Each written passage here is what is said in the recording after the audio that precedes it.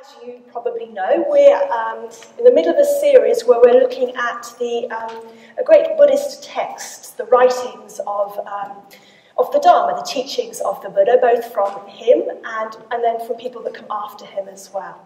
So there was a whole series we did on the teachings of what's known as the Pali Canon. We're now doing in the Mahayana, in the middle of the Mahayana, and in the autumn we go into the Vajrayana or the Tantric series. So something to look forward to there, a bit of Tantric, whatever is going to happen. But for now, we're in the Mahayana. And in this series of talks about the Mahayana texts, we've come to what's known as the perfection of wisdom texts, and to a figure who's called Nagarjuna.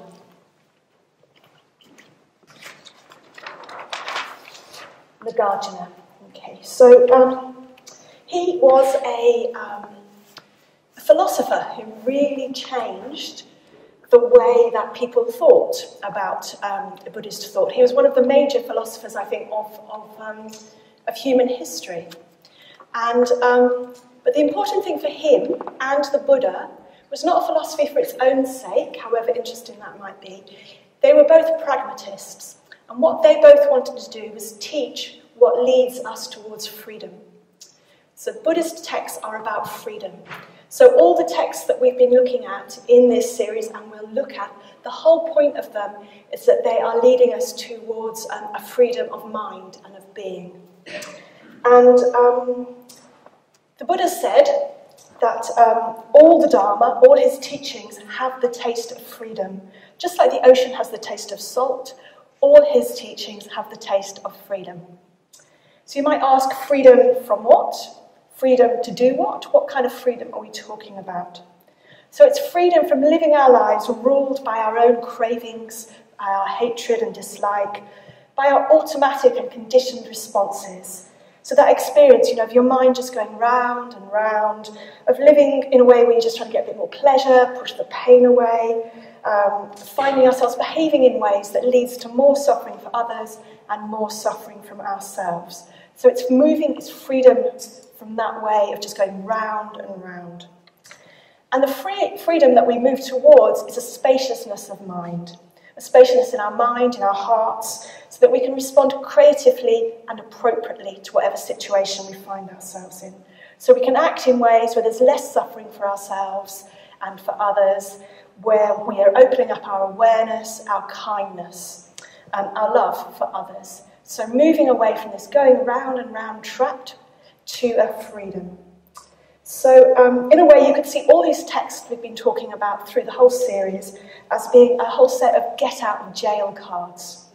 So they're ways to move from being in this prison of our own mind. There's a phrase from the poet William Blake, which is mind-forged manacles. So we can move from being imprisoned by these mind-forged manacles out towards the freedom of a spacious and loving mind. And I think mind-forged manacles is a great phrase. So much of our suffering comes from our own minds.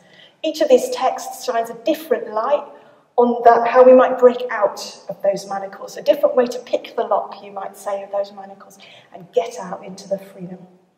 So today we're learning from Nagarjuna. So he, as I said, he's had a very powerful influence on the history of Buddhism. He's even been called the second Buddha, and his teachings have been called the second turning of the wheel of the Dharma. But actually, for someone who was so influential, we don't know much about Nagarjuna himself. He lived about 1,700 years ago, perhaps in India, so about 600 or 700 years after the Buddha. And his name, Nagarjuna, means noble serpent or dragon.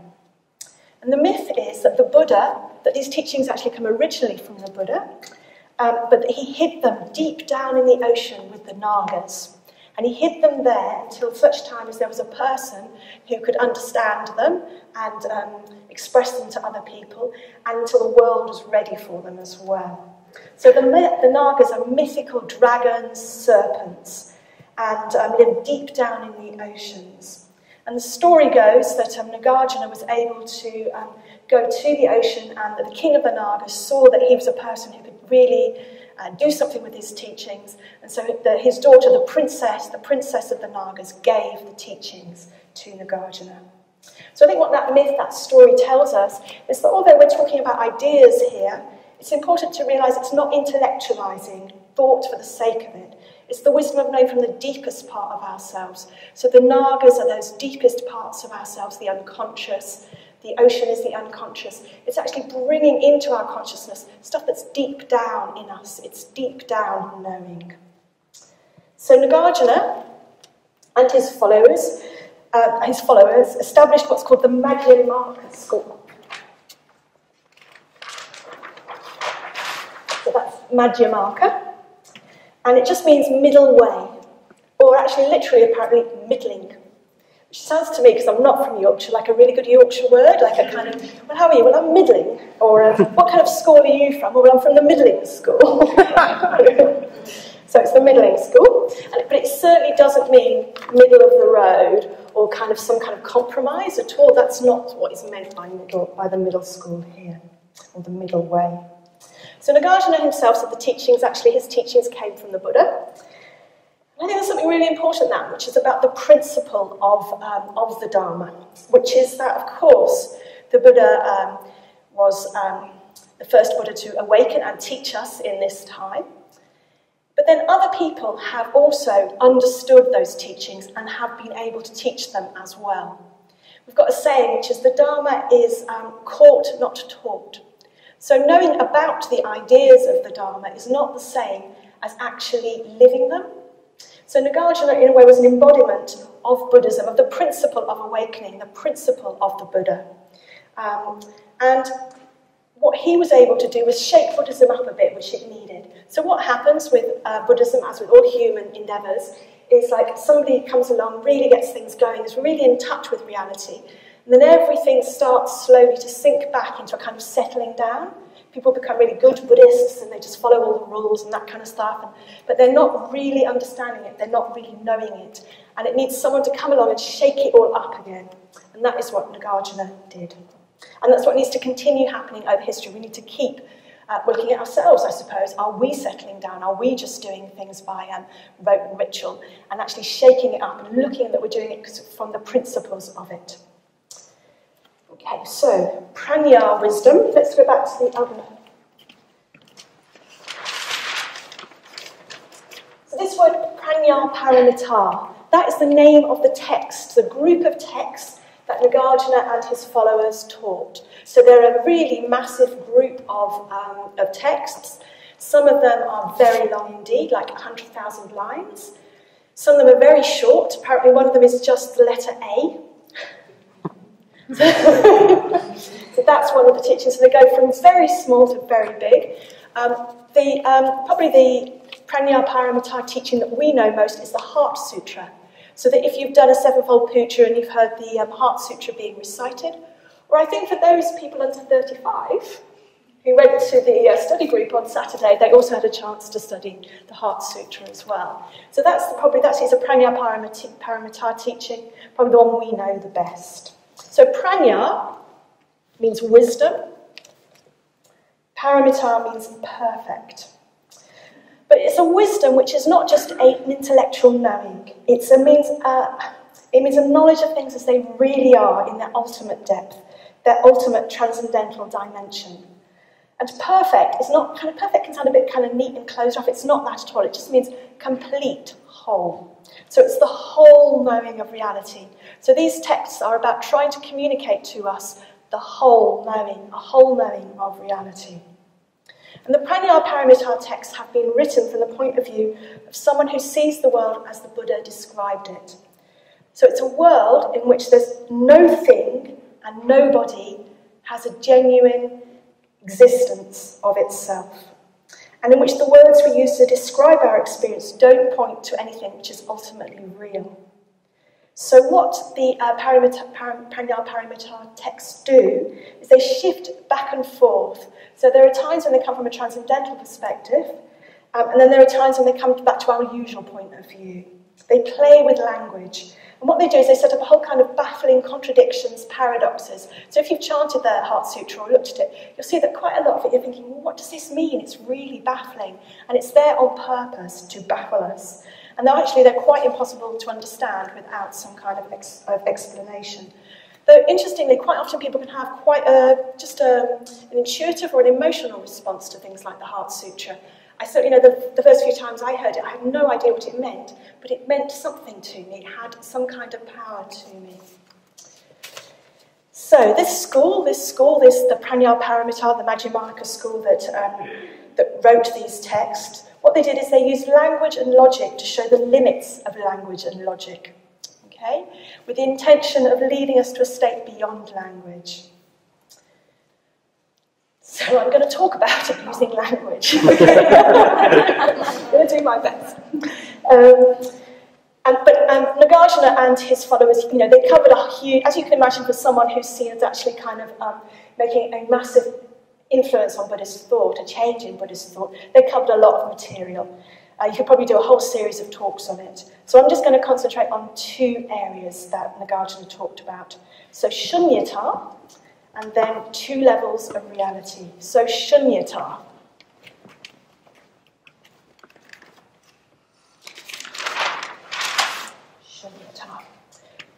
So shunyata is sometimes translated as emptiness. It's important just to realise and see that although Nagarjuna and his followers really brought out this whole idea of shunyata, it's not that they invented it or anything like that. It was in the Buddha's original teachings. It's just they really emphasised it and looked at and applied it to the whole of our experience.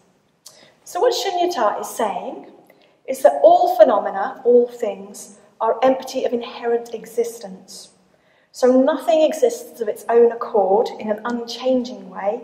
There's no soul or essence to anything. So this idea of shunyata comes out of the Buddha's understanding when he was enlightened. So that what he saw when he was enlightened was he had a sense of reality being made up of a whole web of conditions, what we call conditioned co-production, a whole web of conditions of flow. So everything that exists comes into being and then goes out of being, comes from this web of conditions. Things come into being, they pass away. They have no essence. Everything is interconnected. And actually this translation, emptiness, is not a very good translation for shunyata, because it carries too much sort of negative connotations for us to really do it justice. Some people have said it's better to translate shunyata as mystery, the mystery. Because what it does is it reminds us we don't understand existence. And it points us towards the wonder of the world that we live in. To say that all things are the mystery probably gets closer to the intended effect than to say all things are empty. So the vision of shunyata is one of interconnectedness, openness, infinite potential. So sometimes actually people even think that fullness might be a really good translation for it because of this infinite potential. Interestingly, shunya apparently is the word that they still use, I think in Hindi, for zero. So the idea is like, because zero is interesting because it's nothing, but yet there's a potentiality in that. It's a kind of interesting concept. So shunyata. So I'm going to try and use the word shunyata rather than emptiness, so we don't get too kind of nihilistic and caught up in thinking that nothing exists at all. So this idea of shunyata, we can apply it to everything. So we can apply it to lecterns, to stages, to cushions, to mountains, to amoebas, to whatever. This lectern here was once a tree. It grew as some kind of a tree, it was cut down, and now it's what we call a lectern, and one day we'll decide we don't want it anymore, or the Buddhist Centre won't be here anymore, or it'll stop working or something, and we'll probably cut it to pieces and burn it, perhaps. I don't know, that might be what happens to it, or the wood might get used for something else, I don't know. And then in time, that might decay and get used for something else. So although it's something that we call a lectern now, it itself, you couldn't say where it starts or where it stops. If you see what I mean?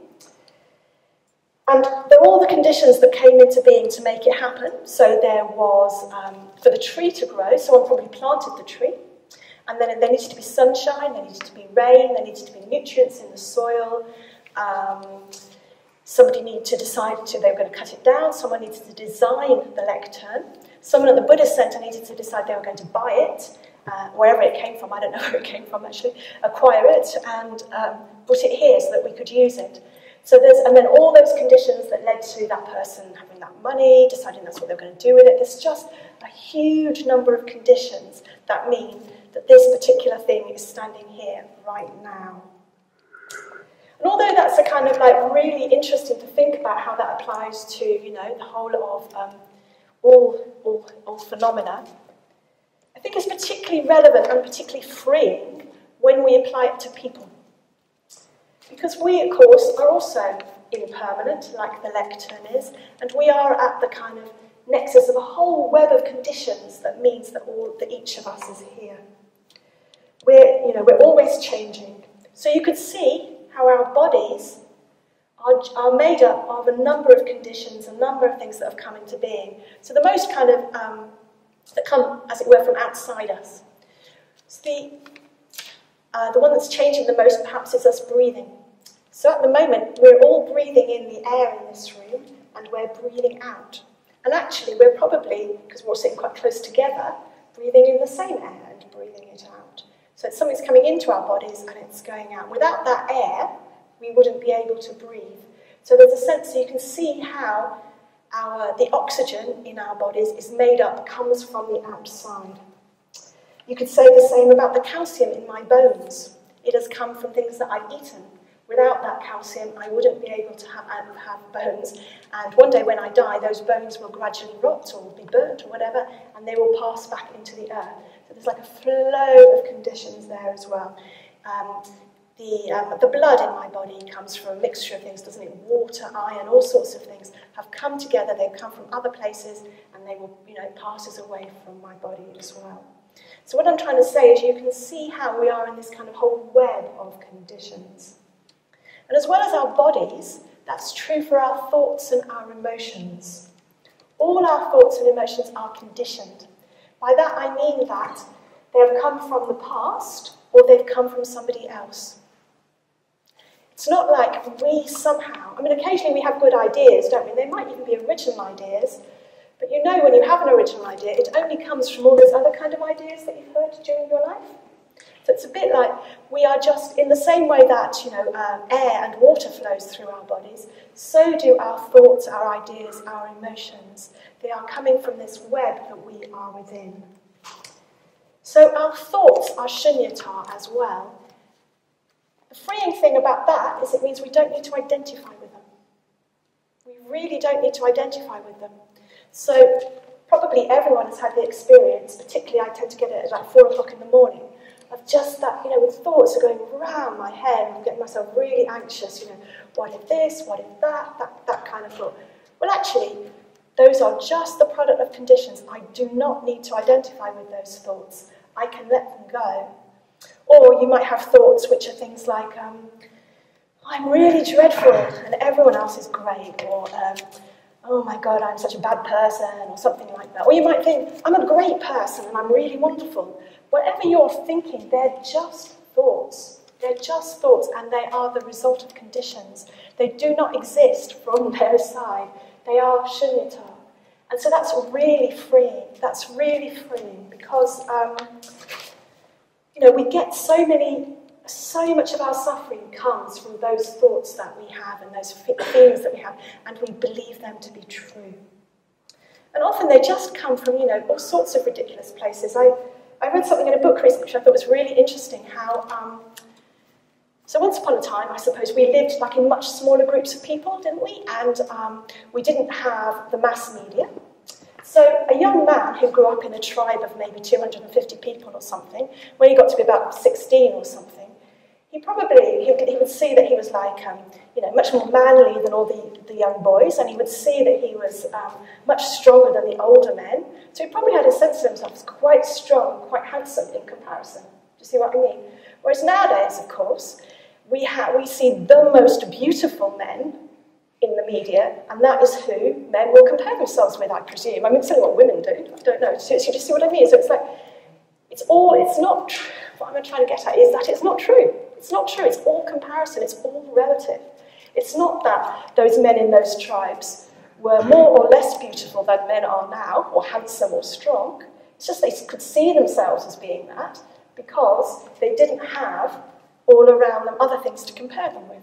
So, if you go to one sort of school, you probably think you're quite clever. But if you went to a different school, you might think you're quite stupid. Does that make sense? Or, you might think you're quite clever most of your life, and then you find yourself in a situation where everyone else is even more clever, and then suddenly you're not clever anymore. It's all, none of it is real. It is all, it's shunyata. It's shunyata. Yet we believe it. We believe it. We go round and round believing it, and we give ourselves such a lot of suffering. And of course, we believe it about other people as well. So, and we think they're a certain way as well, and that gives us suffering too. So why do we do that in a way? What a kind of weird thing to do. Because actually, what we do, interestingly as humans, is we make something out of nothing, which is quite clever. Because we are just this flow of conditions. We're just a flow of conditions of physical things, ideas, thoughts, all just flowing through us. But what we do is we separate out. We separate out from that flow. So you could think of a human life or existence as being like a river. So there's a flow of things going on. And in that flow, there are little eddies, aren't there? Little whirlpools. And it's a bit like one of those eddies or whirlpool you could call Satyajoti. You could call me one of those little eddies or whirlpools. Because I'm actually part of the river, but I do have a distinct shape and identity that you can say, there's Satyajoti. But what we do is we, in a way, turn that eddy into, one way of saying it is we turn it into ice. We try and freeze it. We try and make it a Satyajoti that is no longer changing. We try and make something permanent, something that's going to last forever in there. Something that is separate as well from the rest of it. One way is that you could see it as being like you're freezing into ice, or you could see it as being like you're trying to dam off that eddy, so you keep it separate from everything else from the water. But of course, water that is left outside flowing water, it stagnates, doesn't it? It stagnates and it gets really smelly and disgusting. So I think that's a really good image for me of what happens when I do this thing of trying to identify with, make permanent, make separate something in my existence from the rest of the river. And we do that quite a lot of the time. So every time I feel threatened in some way by something, by, I don't know, I'm doing the comparison thing, that I'm not as good at this as somebody else, but I will be damming off that eddy. I will be kind of going, I'm a certain way. Or every time I really crave something unhelpful, I'm going to be identifying, if I identify with that craving, I'm going to be damming off that eddy, if that makes sense. So it's a bit like what I'm doing all the time, that I do what you can call it self-clinging. It's where you cling to this idea of self that's separate. And suffering comes from that, because once I've got a sense of myself as being anything separate from the flow, and I start to need to protect it, then I start to get really scared that other people might threaten that. So that then I have the whole thing that builds up around that of fear, trying to protect the sense of myself separate from the river, when all the time I'm just part of the river, and I really didn't need to bother. So that is it. So in a way, all that stuff we do, where we're creating a sense of a separate self, it's completely human. Every human does it, but it is where so much of our suffering comes from, and we can learn to let go of it. And in fact, coming back to the idea that all these texts are about freedom, we can find freedom when we see the shunyata of our thoughts, our feelings. We see the shunyata of separating ourselves out from the rest of this river, from the river of our lives, really, from other people. And something that I think is really interesting is that actually we don't do it all the time. So you might be doing it right now. You might be thinking, whatever it is, about yourself or me or something like that. But you might not be. You might just be listening, and you might just be in a flow where you're not doing any of that self-clinging. You're not doing any identifying with a sense of anything. And for me, that's really interesting when I learned that, because it's something about a lot of the time we are free. We don't even realise it. And that's really good to know, because it's good to know that we're not stuck all the time in this kind of iced up or stagnant pool. A lot of the time we are just in the river. We can do it. It's not something abnormal for us to be free. Okay? We can be free. Okay. So, a lot of that I didn't plan to say, actually. Anyway, so for Nagarjuna, let's go back to Nagarjuna. So he said that all our views about the world are based on what's he called false discrimination and prapancha.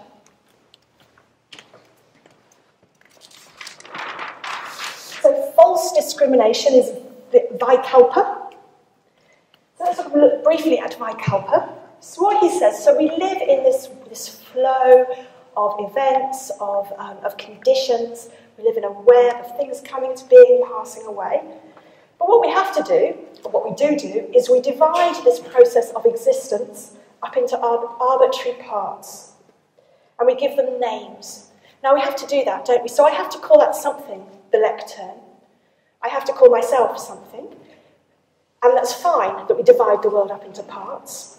But then we give them names and we believe them. The problem is when we believe that they're separate.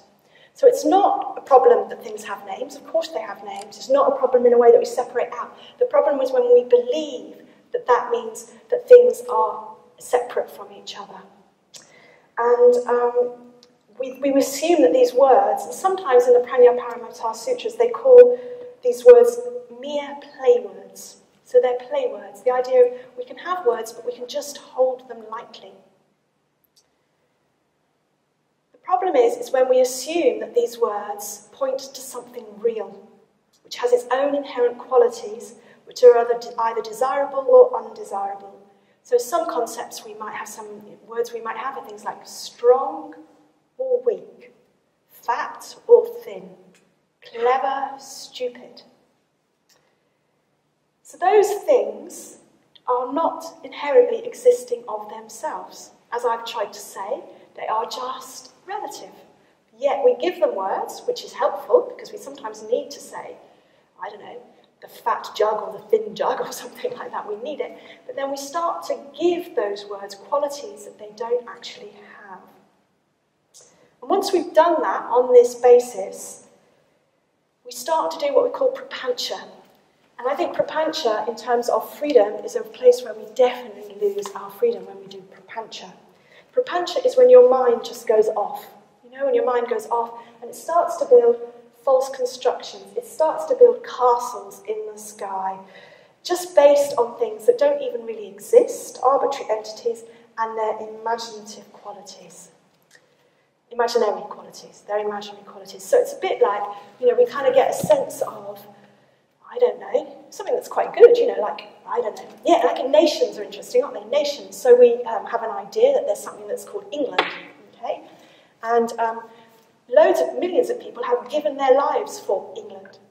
Yet it is just a concept, it's just an idea, you know, it's like, England is an idea. It's made up of lots of different parts, isn't it? It's part of Great Britain, it's just there's so much in there, but yet from that idea, we've imagined it to be a real thing that is worth dying for. I mean, I kind of feel like I've gone off a bit of a tangent here because I suppose you could have an argument that maybe in some ways it was and is. But I'm trying to get at the sense that there are things that we give them names and then we think they exist. Okay. And what we can do with prapancha, so just normal prapancha could be, you know, you see someone that's walking down the road and they don't say hello to you and you think, they don't like me. The reason they don't like me is because I'm really, last time I saw them, I said something really stupid to them. Oh my God, I'm such a stupid person. Oh my God, I better just go and hide in my room and not inflict myself on anybody else today. And that's all from the fact that someone's just not wearing their glasses today. So I mean, that's what prapancha can do to us. It can just lead us into somewhere where we are behaving in a certain way and it's based on something that isn't true. And we often, well, all the time in some ways, we are giving things imagined qualities that they really don't have. So there are things like success. We worry. I worry. Have I been successful with my life? Have I used my life to its most potential? It's kind of just an invented thing, isn't it? You know, how could one define it? I could define success in many different ways. I could define using my life to its most potential in many different ways. And on some days I'll hit them and some days I won't. It is completely, you know, I think my mum's idea of success and my idea of success are two different things, for instance. It's just like, you know, success, what does it mean? Reputation, similar. Approval. There's a concept that is, if you just break it down and look at what approval means. Whose approval? What are they going to approve of? How am I going to know if they've approved? Etc., etc. And one actually that I've just been on a retreat, which really came out strongly for me, was it's not fair. I had this strong sense of being about 6 and going, it's not fair. And I realised quite a lot and interestingly, after I'd felt this in this meditation, I came out and there's a rota on the wall. And some people had signed up for the same jobs twice. It was an easy job. And I thought to myself, it's not fair. So there's a kind of concept that I've created that actually is empty of any actual meaning. But yeah, I was having all sorts of anger and stuff around it, looking at people in a kind of way. Anyway, and what happens with mental proliferation, what happens with thinking it's not fair or whatever we think, is that we can miss out on what's going on. So I'm sure we've all had the experience of, you're in quite a beautiful place or just an ordinary place.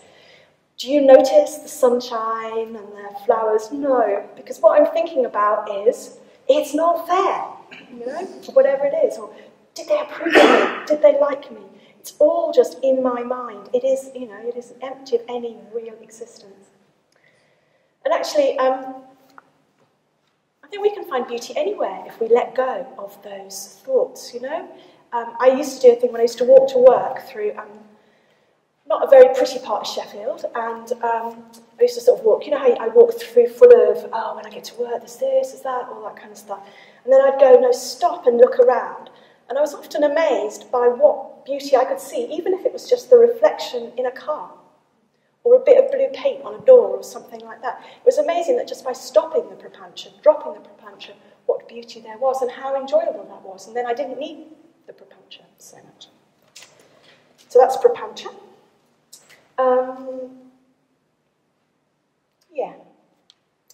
And actually, Nagarjuna pointed out that as well as those kind of things I've been talking about, words that we use on the spiritual path, like wisdom or faith, purity, they're also empty of intrinsic meaning. They're also qualities that that don't exist in their own right, because they're relative qualities. They depend on comparison with the opposite. So it's a bit like everything. I think you see that in the Heart Sutra, don't you? People who know the Heart Sutra. In the Heart Sutra, we say, even the Four Noble Truths, even the path to lead from suffering, it too is empty of intrinsic meaning. And what we can do with Nagarjuna's deconstruction is actually we can see it like a sword. We can cut through those layers of prapancha, and it can allow us to get back to what is real. So we can get used to experiencing the world as it really is. There's a phrase that the ascetic Bahaya used, which is it's the Buddha spoke to Bahaya and said, in the seen, only the seen. In the heard, only the heard. In the imagined, only the imagined. So it means that what we are doing is we're just being with what is actually happening. And I think meditation is such a useful place to be able to do that. If we can get ourselves on a retreat, or we can get ourselves in a good place to meditate, we can let the prapancha drop away, and we can just experience what is actually going on for us. Yeah. So, and as I said before, from this grows freedom. From letting go of prapancha grows freedom. We stop identifying with our thoughts. They just come from conditions and from various triggers. They aren't true. Obviously thoughts can be really useful. I'm using thoughts right now. You're probably thinking right now. So they can be helpful. I'm not saying thoughts are intrinsically bad. The problem is when thoughts lead us away from reality, when they lead us into these fantasies. Okay, so if the ultimate truth, Nagarjuna said, is beyond words, and it's not true that I ultimately exist, or that you ultimately exist, what do we do with that? What do we do with that? Well, Nagarjuna really helpfully distinguished two levels of truth, absolute truth and the relative or conventional truth.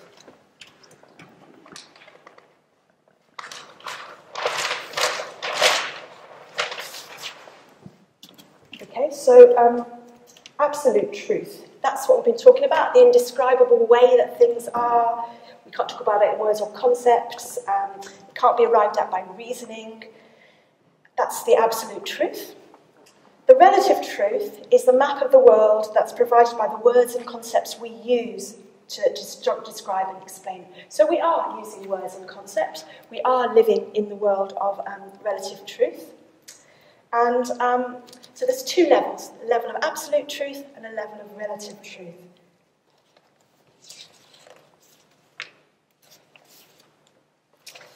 So what is this relative truth? So all of us, of course, have a model of the world in our heads. We have to have a set of ideas and concepts of images, analogies, interpretations, metaphors that we use to make sense of the world and to guide our actions. And we each have our own separate map of reality that we use to find our way around the world. And we have to have a simplified map, because reality is incredibly complex, isn't it? It's so complex. All that's just happening in this room right now is very complex in terms of all the visual and all the sensory kind of information that's going on, let alone ideas about how we should live our lives, how we relate to people, all those kind of things. What we have is we have maps that give us an idea of how to behave. And these maps are not reality. So the maps are not reality. And what they have is they have a similar relationship to reality that, say, a map of the Peak District would have. So if you went out for a walk right now, you went up into the peaks, onto Kinder or something like that, it's really useful to have a map that shows you where the path is and shows you where the rivers are and the valleys and things like that, so you can find your way around. But if you were to look at the map and you were to look at reality, they would be very different, wouldn't they? You wouldn't go up onto Kinder, walk in the Peak District, and just be looking at the map. You could just stay at home and do that. You would need to look at the map and then push it away and take in the purple heather, the blue sky, the skylarks, whatever it is. You need to take it in, be in the reality. So that's what our maps, our relative truth, are compared to the absolute truth. And we need to have these maps, and if they're accurate, that's really helpful for finding our way around. But if they're inaccurate, they're really useless. So if we've got an inaccurate map of the world, well, we're going to get really lost, aren't we? So if you've got a map, of how to get from here to Crooks or something, and it starts by saying go downhill, you're going to be in that's probably quite, is that right? That is right. It says go downhill. You're going to be in problems because you're going in completely the wrong direction. For people who don't know where Crooks is uphill from here. So, if it's inaccurate, it will lead you in completely the wrong way. And you'll end up however hard I try to get to Crooks, if I've started off by going downhill, it's going to be quite hard to find my way back. So it's really important to have as good a map as we can of reality, because the maps we have, these ideas of what reality is, they have a really big effect on us. They really affect the way that we feel, and they really affect the way we live our life. Because our beliefs can liberate us, they can be freeing, or they can keep us stuck. And actually, even more than that, they can keep us in downward spirals of negativity, can't they? So there's that we probably all know the kind of depressive thinking, which just keeps us down. It's like we've got a map of the world in which things are dark, things are awful, I'm awful, the world is awful, and we believe that map, and that just keeps us, we keep living in a world where things are awful. Or we could have a map when we're feeling much more positive and we're much more connected to things. It's a sunny day and we've fallen in love and all that kind of stuff, and it's just like the whole, everything would be much more beautiful. The map would be a different map. And those beliefs we have about how things are, they really will determine what kind of life we lead. So we really need to examine our beliefs and our views. And I think my experience of my spiritual practice is a continual examining of my beliefs about the world and a continual realising what beliefs I have, if you see what I mean. It's like a layer, onions and layers of onions. It's like I realise some beliefs I have about the world which aren't helpful, and then there's another one yet that I hadn't even known I believed. It's like so many of these are unconscious. We don't even know that that's what we think the world is like, and yet that's what we are acting from. We act from that place. And often our maps of the world will have been conditioned when we were very young. So we might, some people will have a sense of a world in which, I don't know, it's very, it's a magical world and people keep giving them presents and everything's lovely. Other people will have a sense of the world in which they're not loved. Life is really difficult. They try but they don't succeed. And those maps we have, they will really determine how we lead our lives. Actually, the Buddha said that the maps that most humans have are wrong. They're wrong. They're just leading us into more suffering. And they're topsy-turvy. It's a bit like we're all lost. We're all blundering about. Because what we do, of course, is we think, I really want this. I can see that what I really want is a lovely holiday, which might be good, but or I want a holiday. I really want whatever it is. I want a new iPad. And I really want it. And when I get it, then I will be really happy. And of course, for a while, a holiday does lead us to being happy, and a new iPad can lead to some happiness. But what will happen is actually the suffering we've had is from the craving. Do you see what I mean? So it's a bit like we're caught in this cycle of we just want things all the time. The suffering is coming from the craving itself. And that is the map that we're living in. We're living in a map where we think if only we can just get it all sorted out, if only we can arrange all the deck chairs on the Titanic exactly right, then everything will be fine. But it won't. It won't. And it's the Buddha, that's what the Buddha can teach us, is a different map. So what the Buddha called his views, if you remember the Noble Eightfold Path, is a right view. So right to view. And they're a positive example of relative truth, the teachings of the Buddha. And we can decide that we're going to take those on. So we can decide that I can see that many of the maps I have, the map I have of the world, it's inaccurate. It's been formed from all sorts of places and it's not right. But the map that the Buddha can give me in his teachings, his Dharma can give me, it is much more useful. So I can decide to take that on as an active choice. So, for instance, I could decide that I'm going to follow the precepts because they seem to me to be a way that will lead to my happiness and the happiness of others. And they seem to be in alliance with reality. So I can take the choice that those are going to be my map now. So that when it comes to a decision, I'm going to think, is it ethical? Is it skillful? Does it fit with the precepts? Not. So will it lead to my freedom in the long run? Not will it give me more pleasure in the short term? So I can use a different map for living my life much more in accordance with reality. And it really doesn't mean right view is not like taking on some kind of a dogma or signing up to a creed or something like that. It's just taking that active choice yourself that you think the map that the Buddha and the Dharma teaches is a map that seems to be more accurate and you want to follow it. And that will involve really looking at all our conditioned views, all those ideas we have about ourselves, and challenging them, being prepared to challenge them. And interesting, actually, Nagarjuna himself deconstructed all these views so much that it even extended to the basic ideas of the Dharma. And he wanted to do that because the Dharma had got really literal. Buddhism had got really literal at that time. He wanted to blow it apart. I think he's been called something like the Great Exploder, or something like that. This great dynamite explosive person, because he blew the teachings apart.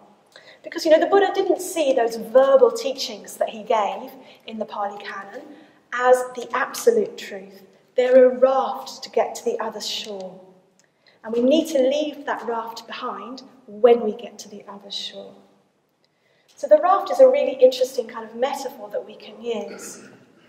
Perhaps it seems in Nagarjuna's time there were lots of people who actually just wanted to leave that, who got over the other side and were taking the raft with them as well, when they should have been leaving it behind. Or maybe there were a whole load of people who were actually really having a great time decorating and furnishing the raft, but never pushing it out into the river to cross the river. But we also have to be really careful that we don't take this teaching that you leave the raft behind to think the raft is worthless and that we jump off it too soon. We need the raft. We need the raft of those teachings of the Buddha, even if they are ultimately empty of they are shunyata, they are empty of absolute truth. They are conventional truth and we need them. So if people try and jump off the raft too soon, that's not a good idea. They will drown. They will drown. So it's like we need right view until we have perfect view. And we just really need to look at those views. And of course, we'll have all sorts of views, like as I've said, which come from all sorts of places. So one is just the physiology we have, the biology we have. You know, this looks a certain way to us, this thing here that I've now forgotten the name of, and lectern, thank you. To an ant, it would seem very different, wouldn't it? A little ant crawling about, it would have a very different sensual experience of it. A vulture up in the air would have a completely different experience of it. It is not a, you know, all of us have a different physiologies, and because of that, we see the world in different ways. Our ideas often come from our culture. There are many ideas that are deeply embedded into our culture that we can't even think to challenge. And I've told this before, but I remember talking once with an Iranian guy about free speech. That's just an intrinsic value to me that I've always thought was completely, you wouldn't even think that you wouldn't want free speech. And he said to me, well, free speech to say what? And I just thought that was a really interesting question. It was like, you know, there was a value I'd completely taken that, of course, we wanted free speech, and I'd never even thought it through. And it was a view I just held because of my culture. I'm not saying that free speech is either good or bad here, okay? I'm just trying to use it as an example of something that we have as a view. You know, there's lots of in our cultures things around individualism, materialism, lots of views that we might hold, and we might not realise that in other cultures they see things differently. So actually sometimes going abroad or trying to live abroad can be really helpful because you can see those different views that people live by. We'll have had loads of values, views about the world from our family and our friends. So lots of ways that we have unconscious ways of seeing the world. Yeah, so we might decide to take on some Buddhist ideas. And how might we do that? So obviously we might take on the 5 precepts. Something else we might take on is perhaps just really reflecting on some of the Buddha's teachings. So such as the 3 lakshanas. So you remember the 3 things that we teach at the very beginning of the newcomer's course. All things are impermanent, which means that we can all change, for instance. So how would I reflect on that? How would I really try to get to know that? Well, I think there's something about giving myself time to think about it, reflect on it in meditation, but also to discuss it with other people. So that's why we have discussion groups, like after these talks and things. It's because we can really think about our views in those discussion groups, and we can start to try and, if we want to, move towards having a much more kind of dharmic view of things. You know, really pull it apart. So, you know, so for instance, impermanence. Is everything impermanent in my experience? Do I really believe that? Can I think of anything that is permanent? What would it apply to my life if I did know that everything was impermanent? You know, that I knew I was impermanent. It's about we need to really contemplate, to really know in our guts the Dharma, so that we can really get to know it in a deep way. Because that's the kind of wisdom we're talking about, the kind of wisdom where we just really know it in our guts. It's not just something that we understand, some ideas. So this wisdom here is really talking about a direct seeing into the nature of reality. And we often get, you know, we do get glimpses of this. We shouldn't feel that it's something far away from us at all. We do get glimpses of this. So just to kind of come back to sum up. So Nagarjuna tells us there's no phenomena whatsoever that have inherent selfhood. Everything is without inherent existence. Actually, nothing is as we think it is. So there's nothing permanent to grasp onto. There's no fixed self to grasp onto anything. All there is an ever-changing process. So there's no permanent substance whatsoever anywhere. And we're part of that ever-changing process. And we're changing all the time, however much we might try and resist that fact. And what we can do is we can maximise our chances of developing into wiser and more compassionate beings if we can see that there's no point in grasping or fixing to anything, including views and labels. But we should also use intelligently, without clinging onto them, the teachings that the Buddha's given to us. So in that way, we're able to direct the change, the inevitable change, direct it in a positive direction. So it's about living in line as much as we can with reality. So until such time as we're enlightened, as we know shunyata, nature of reality for ourselves, until then we need to use these relative concepts and ideas, these ideas that have the taste of freedom to liberate ourselves. So I think it's a kind of paradox, isn't it? We need to know the absolute truth, the shunyata, and we need to be in the conventional or relative truth as well. And I think this paradox is kind of really beautifully embodied in the Bodhisattva ideal, so that sublime idea of the Mahayana. Because a Bodhisattva knows that there are no beings, and yet, in fact, because there are no beings, they have compassion and love for all.